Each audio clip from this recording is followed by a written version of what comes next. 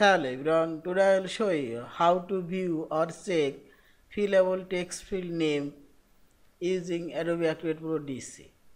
Open your fillable PDF form. Now select Tools option and select Prepare From option. Okay. Now select your text field and right click for Properties and select the General option. Here we will find this text field name. Also you can change this text field name. I'll change name field. Also we will select close. Also we'll select this text field name. Select right button for properties. This text field name I'll change this.